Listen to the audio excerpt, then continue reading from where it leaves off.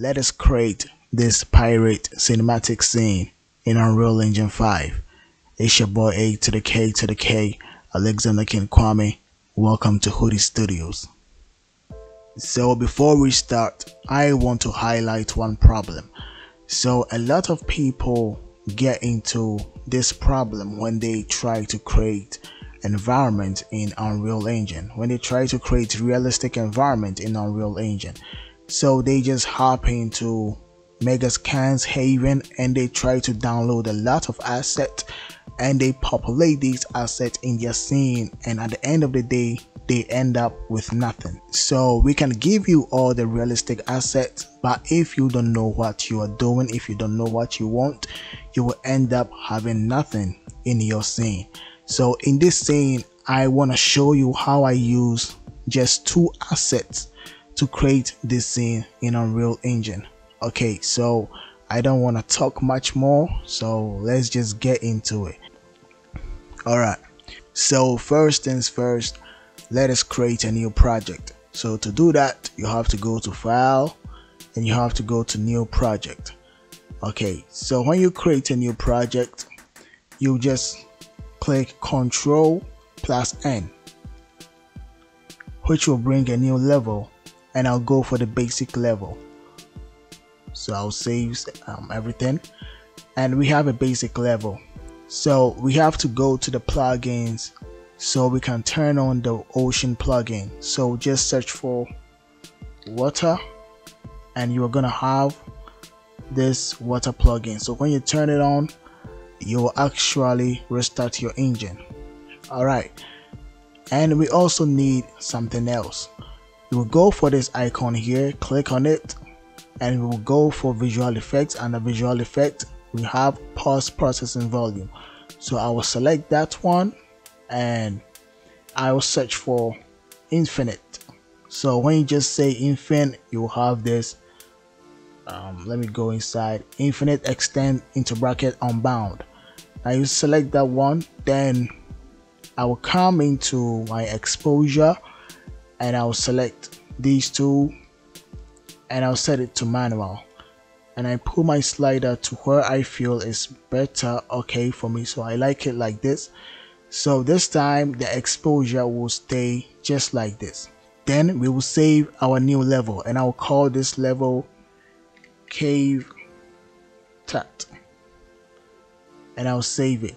So remember I told you we will need 2 assets.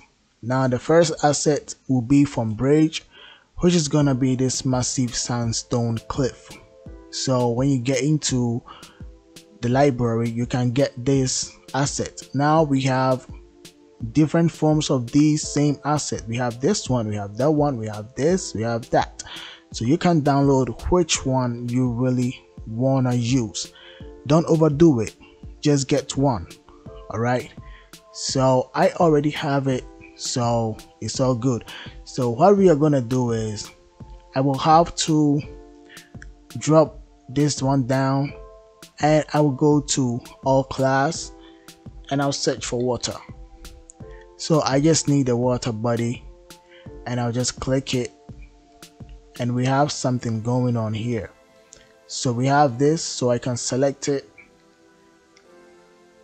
and I can scale it however I want it. Alright, so after we do scale it, you can actually change the color of your water. So if you want to do that, you have to select your water, then you have to come down. Here we have water material, so you double click, and with this water material you can come down and you can change your color here at the absorption. I believe that is the name, right? Absorption, yeah. So you can change the color here. Alright, so since we have the water that we need to bring in our asset. Remember this asset, the massive sandstone cliff.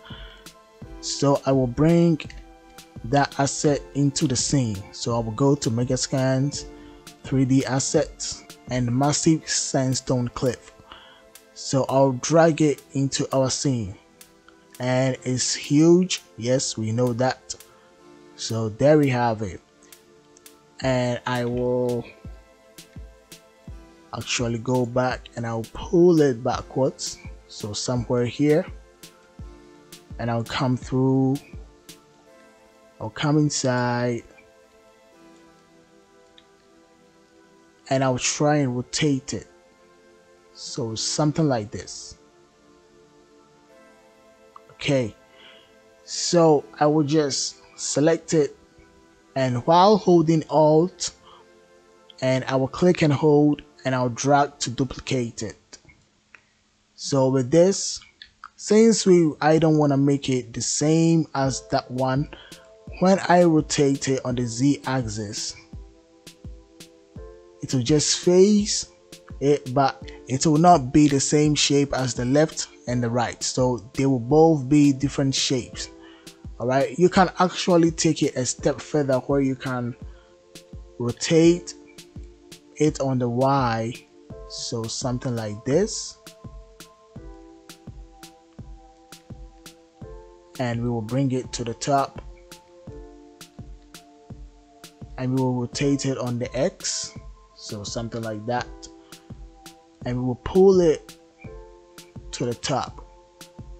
So we are gonna have something like that, but I will actually adjust it a little bit. So I will push this one here.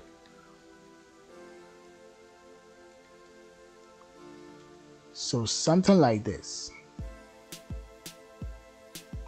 Alright. Okay, so since we have this, now let me show you one problem. When we go through it, you can feel the sun is actually getting through the asset, and we don't want that. So what we are going to do is, I will go here and I will go for shape, and I'll go for the cube, and I'll actually reduce the size a little bit, and I will boost the size. So we are going to use this cube to actually block the sun actually getting into our asset. So I will rotate it a little bit,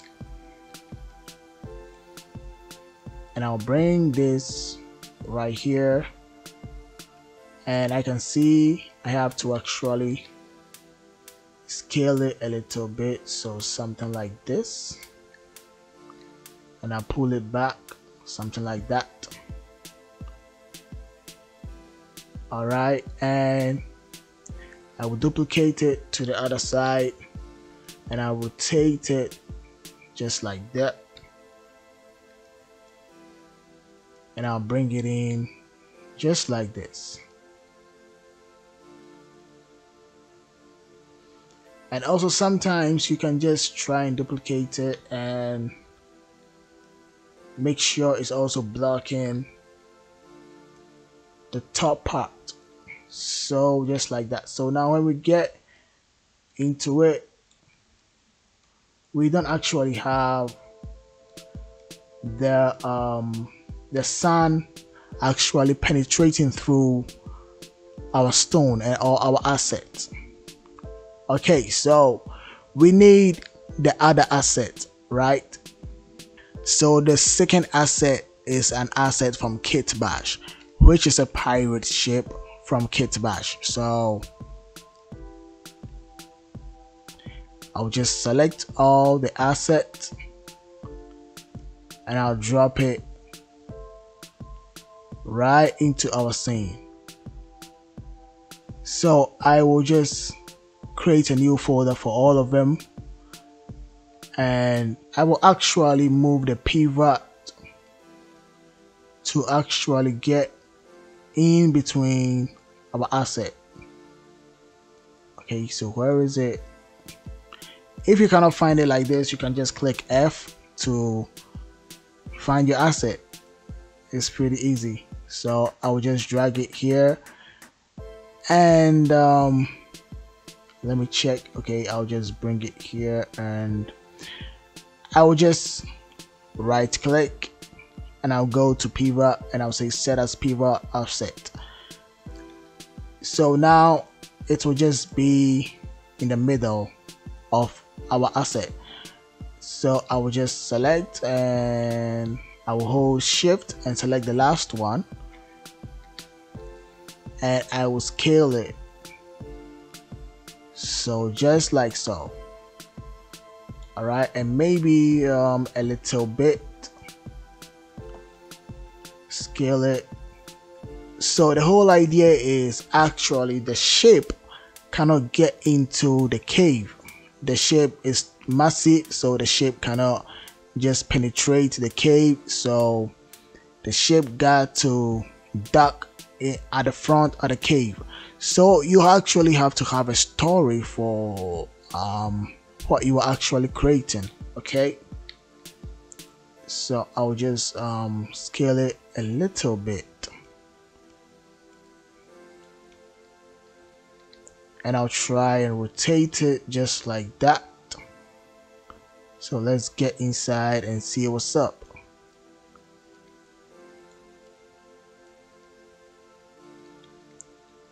Okay, I'll bring it a little bit down, but I'll just select everything again, and I'll bring it a little bit down